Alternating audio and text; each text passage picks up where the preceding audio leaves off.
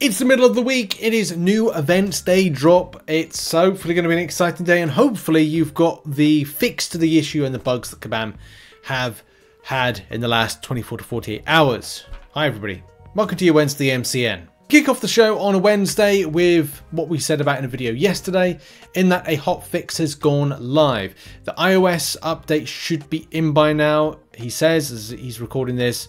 Well, just moments before it's meant to go live, so it might not have gone in. For Android users, it will be in the morning, and hopefully that does indeed resolve a lot of issues, because for a lot of players it is just not been great, especially for those that of course play the game on iPad Pros, iPads, whatever.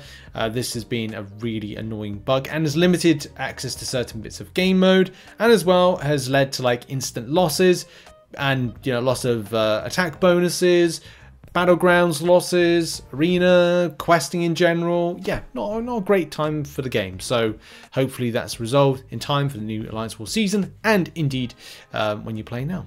So on to something that's now, I'd say now public knowledge, but wasn't to begin with. So you might have noticed or not noticed this. This was apparently was in some kind of like notes somewhere, but I don't know where. This is something that Misty K found, so shout out to Misty K, link is in the description to Misty K. Please go and follow, and also check out the amazing artwork. I think Misty K does work for Vega as well, so you've probably seen a lot of the art, and we talk about infographics that Misty K does as well on the channel.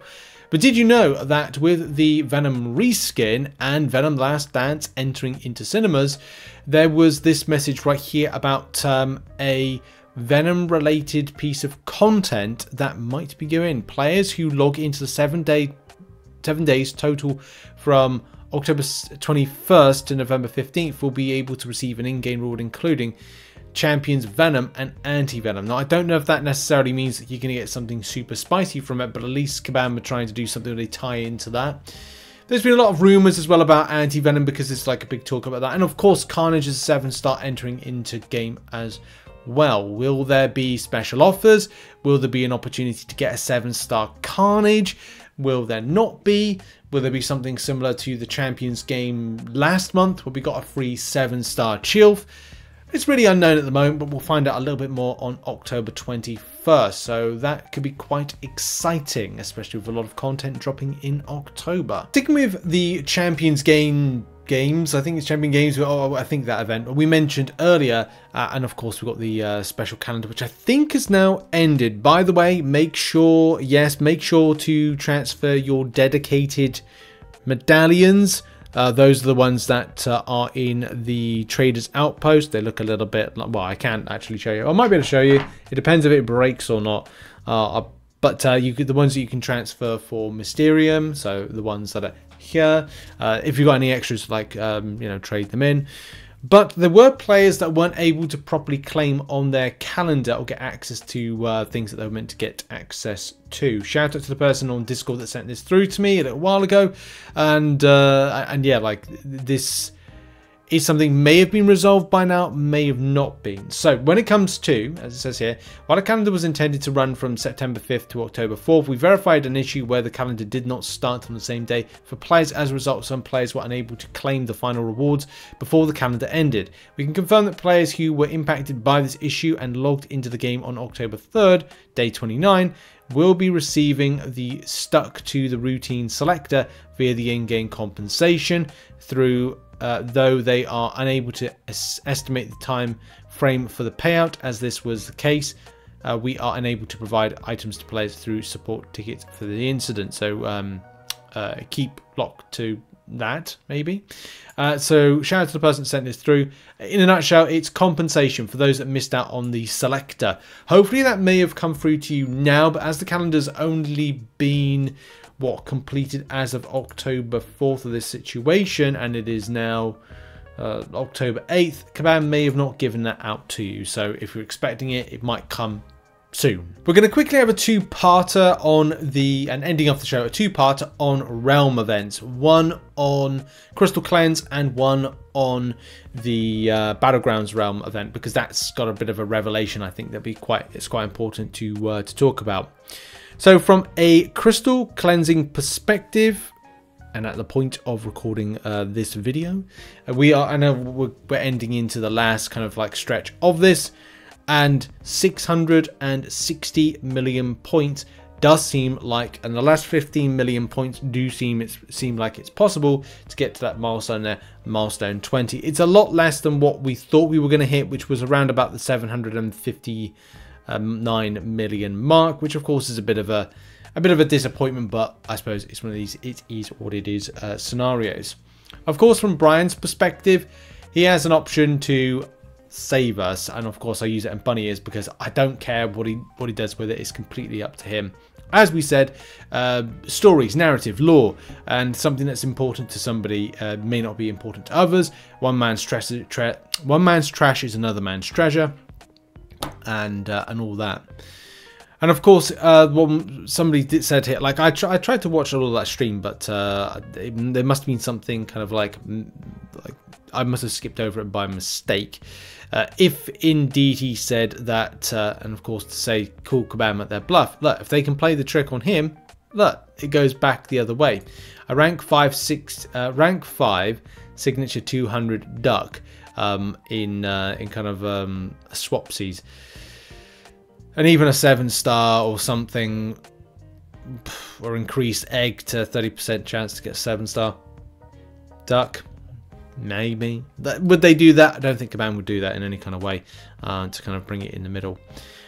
And as we said, I don't think people care as much about this, especially because the rewards aren't super spicy. If that point carving out or point milestone grab, like grabbing all the milestones situation and objective, was put towards the Battlegrounds realm event, I think we would have a different. It would be a different case of affairs, wouldn't it? I'm sure people would sacrifice what the rewards were because they're very, very spicy. Although I did like the idea of, and this is the thing, non-spending player, which I am, a lot of you are, having access to an exalted crystal would be a first. Like I've not had like access to an exalted crystal. I'd like to see how good they are. They are the premium bit of fun, although they are what 80-20 split between, I don't know, getting a 7-star versus getting a 6-star. Look, it makes no difference to me being a Valiant, and I'm sure a lot of players in and around what Cavalier, top end of Cavalier, anything lower, this could make a difference. To others, meh, not so much. Even with the Ascension, tier 2 Ascension would be quite nice, but it is what it is. As we said, it's not the end of the world. And as well, Brian will not be forced to make a decision on that one. And yeah, like this is you know, Kabam Pinwheel said, hopefully fingers crossed that's how folks will take it, which is this. I found there's something cool and amusing the fact that Kabam is doing this. They kind of have this at either at the same time. I hope people realize the rewards for him doing this are not worth harassing and bugging him over. That's a fair point. Hopefully, fingers crossed, that's how folks are going to take it. That's what we want. A fun little clever way to acknowledge community lore and make the event a little more exciting. But the choice is 100% Brian Grant. And I hope folks don't pressure him either way. Looking forward to seeing what choice he makes. I'm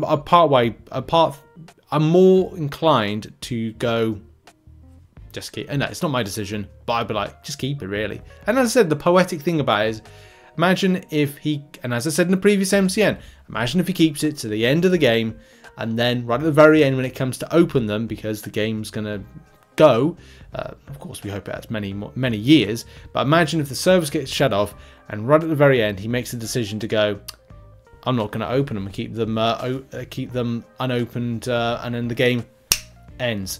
That would be the ultimate kind of like, it's not a Thanos snap, but it's kind of like that twist moment, like the MCU twist moment that we've all wanted for years, but we never got.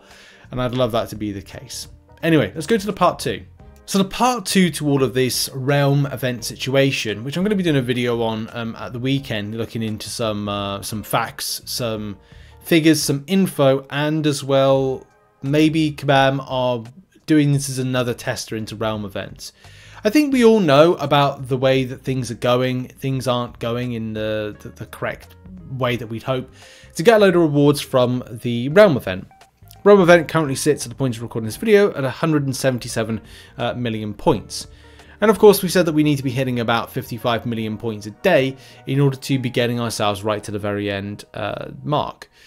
This gives us about a logical, I can't remember what we said, it was like 700 and something million mark, which kind of puts us around there, between those particular points right there, which, take it or leave it, is going to be a thing.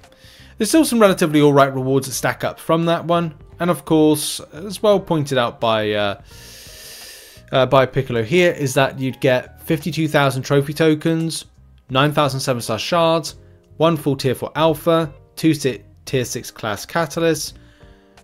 So that's something, okay? I think we've got to use this event, as we said. Try and enjoy Battlegrounds for what it is. If you enjoy it or not, get that Deathless Shield piece, and as well at the same time, enjoy it. And this as well, it's a relevant point. Also keep in mind that realm rewards are not progression gated, so uncollected Cavs, Thronebreaker, Paragons and Valiants all have access to above mentioned rewards. And that's the other spin of it. Like, I haven't told like like the extent of what she'll get by the end of the event if we are successful in what we've got. And that's pretty big for her account. I think she could open another 7-star. Which is, you know, incredible. And also, I think that might be enough.